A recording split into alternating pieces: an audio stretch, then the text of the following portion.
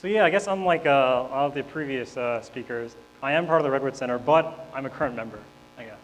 So I'm a second-year graduate student at UC Berkeley at the Redwood Center. I'm going to be talking about work I've done with my lab mate, Jesse Livesey, who's in the audience, and Arjun Bamsal, who's at Nirvana Systems, and also, obviously, my advisor, Bruno Olshausen.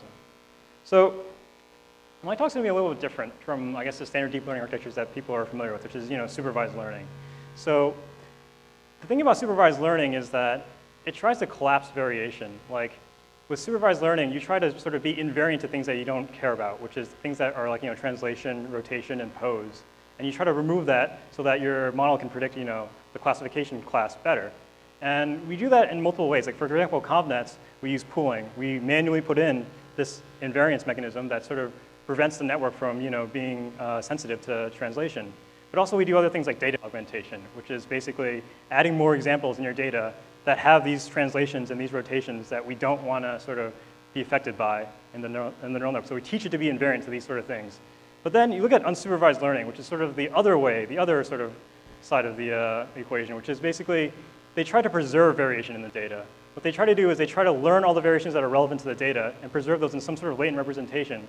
But what's interesting is that like these latent representations are sort of entangled with class and other information that sort of reconstructs or generates the data well. So you sort of have these two opposites that sort of live in sort of different ends of the spectrum of whether you want to collapse variability or you want to preserve it to generate data. And our approach that I'm going to describe is basically you want to use class information as another set of latent representation for your model. So what I'm describing is very simple, basically. It's a standard autoencoder. In terms of the way you feed forward, you have an encoder and a decoder. And the idea is that basically you have a set of Y variables in your encoder that create basically a supervised network. And these can be your class labels. But then also you augment this encoder with these Z variables, which are unlabeled variables. These unlabeled variables are basically the other variations in your data that aren't related to class. And what's interesting is that you can get these variables trained by simply having an autoencoder require you to reconstruct the digit well. In this case, for example, the digit 0. So the idea is that given this autoencoder generative framework, you can learn other variations that aren't necessarily related to class. And you wonder, what those variations are. Like, so the title of my talk, is sort of called Exploring Deep Space. And I imagine that these Y and Z variables are basically deep space. They're sort of the idea that you have this abstract representation in these higher levels of these deep neural networks that you sort of want to find out what they're doing and sort of what they're encoding. So to do this, I sort of demonstrate this sort of on 3 different data sets. The MNIST dataset, which I think most people are familiar with. It's the standard toy data set for deep learning now. I mean, it's very low dimensional compared to most things, and also fairly high number of samples. And there's also another data set that, if people weren't used to faces already, another data set called CMU-multiply, which is just a data set of faces and people with different camera poses. So there's 13 different cameras, and there's also 19 different illumination conditions. So the idea is that you have labels for the camera poses at each position, and you also have the different illumination condition for each person. And also, finally, a Toronto Faces dataset, which is actually a dataset that I think Joshua Susskind collected from Toronto. And this dataset has 7 different emotions for different identities of people. So basically, the idea is that you have 7 different labels for each person's emotion, being happy, sad, excited, surprised, fearful, and neutral, and things like that. So the idea is that if you have these latent variables, and for example, if you do it for MNIST, and you only have 2 latent variables, you can visualize them pretty easily. You can just do a scatter plot of these sort of latent variables. And what's interesting is that when you train the network, as I just showed you before, these latent variables basically encode 2 different basically variations in the data. And basically, the distribution on the test set is basically Gaussian, which is actually kind of nice. Because if they're Gaussian, you can sort of move around them pretty smoothly. And what happens is that when you sort of move around this latent space and you generate each class back, they become the style of the digit.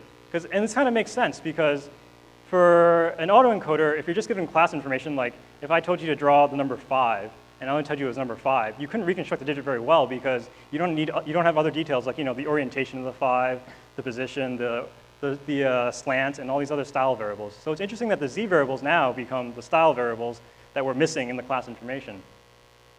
And what's interesting is that you can move around this space pretty smoothly. So in those 2 sort of animations I'm showing right now is you fix one Z variable and you just shift back and forth between the other z variable. And you can see that each one of these z variables sort of encodes different aspects of the image, which is the style. For example, the z2 encodes sort of the slant of the digit, and z1 encodes sort of the width of the digit. So it's pretty interesting that like this nice space of different sort of aspects besides class, you can sort of get out of these deep networks just by making it an autoencoder and just adding these z variables. So this is not very different from standard straightforward architecture, but you can get pretty high-level representations that aren't related to class in these networks. So we did this also on multiply, obviously, and what you can do now is you can also control the observed variables. So before I was showing you that you were controlling the z variables and moving around in z space and seeing what the model generated.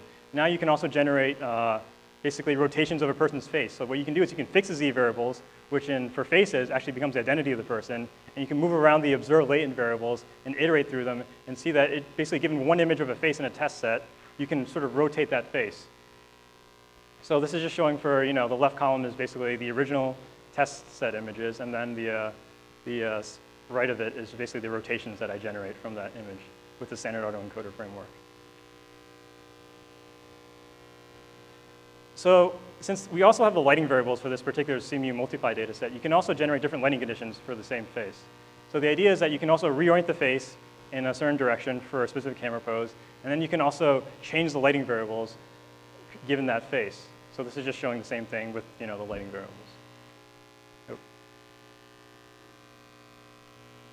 So another interesting thing is that I think people have shown in the previous talk is that given a face in the test set, you can also control its emotion with the emotion data set, where every time you change the class variable, you change the person's emotion from the original emotion that they were displaying.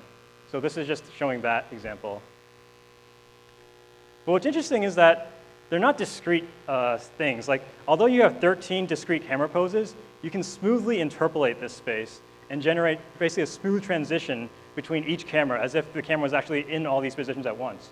So in the top row, you can show that I'm interpolating between the 13 different camera positions. In the bottom row, I'm just doing a smooth interpolation between each of those supervised variables, smoothly interpolating. So you can see that it actually generates a very smooth sort of image in terms of the fact that when you go between one camera position to another camera position, you don't get a drop off in quality. It's a very smooth transition. So it's interesting that the model is able to interpolate these sort of aspects, because there was never a camera position there, but you could also imagine the fact that the network sort of implicitly knows that between one camera position and another camera position, you can generate a reasonable image for that sort of between those two cameras. So you can also do this for lighting. The top row, again, is the 13 different lighting lighting variables, discretely sort of step through. And the bottom is sort of the smooth interpolation of them. And you can see that it also works for the lighting.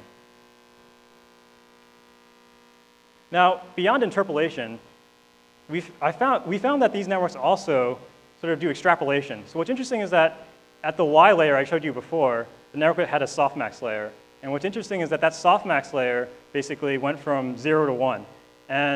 But when you feed the decoder, you can feed the decoder any value you want, even though it only saw values between 0 and 1. But you would imagine that if you fed it, for example, 5, it would sort of, blow up and nothing useful would happen because it never saw an example of 5. What you can see is that when you go from 0 to 5 for each of those class emotions, you actually emphasize the emotion even more, and the fact that it actually generates a reasonable image. And then we try something even more interesting, which is generating the negative of the emotion, which is a value that it never even saw the same sign of this value before, since it only saw values between 0 and 1. And you see the negative emotion space is still also pretty plausible in the sense that, like, if you look at the happy face, the -5 emotion is basically like a sad or a pouty face, which is kind of interesting. And then you look at the disgust face, and then you look at the opposite of that, it's just like almost like a okay face, so it's sort of like a reasonable face.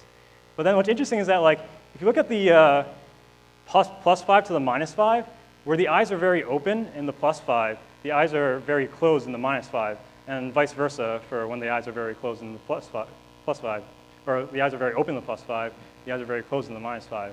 So what's interesting is that it learned a reasonable way to sort of orient these sort of high-level features of the face to basically map them to values it's never even seen before in the training set or the test set. And basically, this is what I would call extrapolation in the sense that we're feeding it values that it's never seen before, not even close to the range, and it's still doing something reasonable. And then you can see in the top row, it's smoothly sort of going between -5 and +5. So what we learned is that these sort of latent representations that this model learns is basically pretty reasonable in the sense that it can learn high-level abstractions that generalize pretty well beyond the space it's ever seen before. And the thing is, like, you should choose not to throw away these sort of variations. Because the issue is that when you do just classification, you're throwing away all these variations. You're sort of forgetting that, oh, well, dogs can be, oriented in multiple positions. Digits can be sort of different, could be, sort of different slants and different styles. And you sort of want to preserve these variations to sort of learn these high-level representations. Because it's more information for the model to sort of preserve it. And also, I've just shown that, deep networks can extrapolate well beyond much of the data that's ever seen before. And this is sort of surprising because you would imagine that, given like the previous talks, like these networks, what people would argue, are just, interpolating or memorizing these examples, or potentially just, not generalizing well to data it's never seen before. For example, the adversarial examples. So those are my results, and this is a link to the paper that's currently under review. If you want to read more about this, and thank you.